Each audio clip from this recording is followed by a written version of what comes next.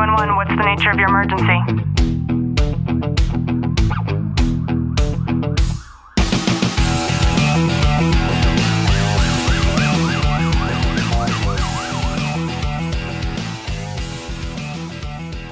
Welcome back to the Tactical Living Podcast. I'm your host, Ashlie Walton, joined by Detective Walton. Clint, how are you? I'm good. He just gave me a big wink. Remember when you were little and you were like learning how to wink and you seemed to like take your entire cheek to try to force your eye to close? I don't know why that reminded me of that just now. But in today's episode, I wanted to talk about how the pain will leave once it's done teaching you. So just sit back, relax, and enjoy today's content.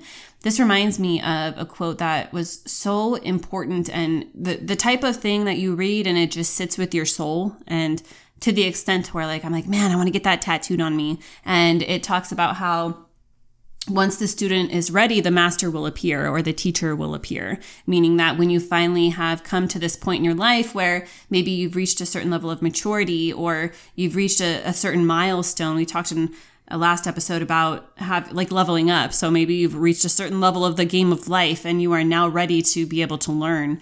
There is this humble moment that takes place where you allow yourself to revert back to what it was like when you were younger and vulnerable, and you did understand that you were the student and not the teacher. And when we get older, something happens to where we think that we're smarter than everybody else, right? Until we get even older and we mature even more and we start to recognize, hopefully, that we are actually still students, and hopefully we remain in that place for the rest of our life. I'm very fortunate to say that I have never stepped out of the role of being a student. It's one of the most important vital elements of my life is to constantly be that student. And not only that, but then to be able to also change the dynamics and be the teacher while being the student simultaneously. So it brought up this thing that I've read where it talks about the pain will leave once it's done teaching you. And we can consider this in the physical form. We can consider, what's coming up for me is my knee aching right now. I've had 2 major reconstructive knee surgeries, pending a third one. And when we have a physical pain like that, there is a lot of reflection that takes place. There's a lot of anger. There's a lot of emotions that might take place when we're experiencing physical pain. But another thing that's coming up is the emotional pain that we might experience. Perhaps it's from losing a loved one or me being broken up with by a fiance in the past. That pain is the type of pain that sometimes seems to stay with you forever and never go away. There are elements of my mom dying, things that still hurt that I don't think will ever go away. They certainly get better over time, but they don't disappear. And then there are other elements like the pain I mentioned with having a fiance break up with me, that in that moment, you don't see any type of benefit from something like that happening. And sometimes it takes years and years of accomplishing that pain. And I think accomplishing that pain is a really good way to word it. And then we're able to reflect back and we're able to have a new level of appreciation for the way that dynamics have changed within our lives because of that pain that we went through. And if we don't go through that type of pain, it's very difficult for us to understand what takes place during the healing process.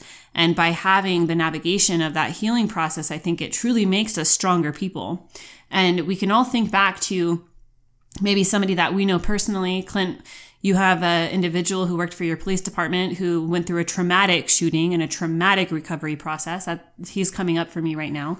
Or we can think of those stories that we've read of people who have become paraplegics and now they're doing some of the most incredible things that you just shake your head and, it's inspiring and it's a beautiful thing.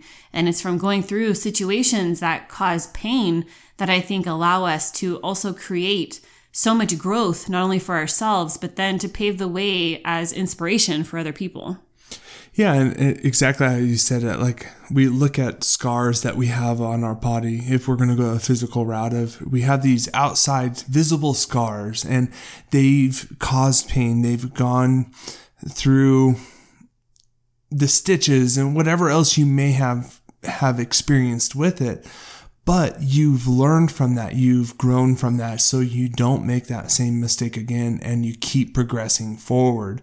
Now you go internally with the emotional pains that come up. Undoubtedly, everybody in life will experience those emotional pains within themselves. They're not visible to outside people, but as you progress, as you move forward through those invisible scars, it becomes lighter and less pressure that's put on you. Yeah, and I love the element of a physical scar, not in a that sounds like morbid, but I love it because there is an individual inside of our Police, Fire, Military, and Families Facebook group who has had brain surgery. And she sent me this video of the most beautiful conversation that she's having with her daughter. And after she sent the video, she comments like, man, the video caught the back of my scar.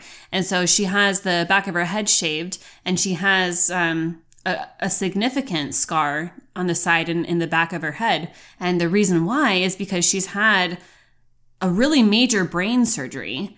And I'm like, dude, that is like the scar of a warrior. How many people can say that they've had their heads cut into, their brains exposed, and then worked on, and then you're still operating like a normal person? You know, like that is a warrior symbol, in my opinion. And we might not always feel that way. I mean, I hate the scar on my knee too, and I certainly don't consider it to be a warrior symbol for myself. But I think that we need to understand that when we have a warrior symbol like that, even though we might feel a certain way about it, other people might have this completely different perspective about what they're seeing when they look at that. And when I see her scar, and especially knowing her story in depth, I see somebody who is just vibrant and beautiful. And I would never look at anybody's scars or any physical feature on them and, you know, if there was an impurity, let's say, like my scar, I believe is an impurity. It wasn't supposed to be like that. It wasn't like that originally. I don't ever look at somebody and have this sort of bully mentality. And instead, I think for the most part, kids and adults alike are curious. You know, we want to know what the story is. And when we know that there's going to be curiosity behind a physical scar in that way, then we can maybe embrace it a little bit more and develop better ways to be able to share the story of how it came to be and shift our perspective in a way to where maybe we can inspire somebody else. And not only that, but when, you know, I remember when I was younger and I first had this giant scar on my knee. When I say giant, it's like 16 inches long. I remember feeling so down and not beautiful because of this giant scar on my leg. And my brother came into the bedroom, and I think he just understood that I was worried about it, especially like as a girl and, you know, being in my young teens. And he knew exactly like where my mentality was with it.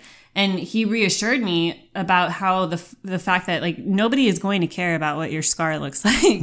And, you know, we were both young at the time, so I'm sure it wasn't this like deep philosophical discussion, but it's something that I remember.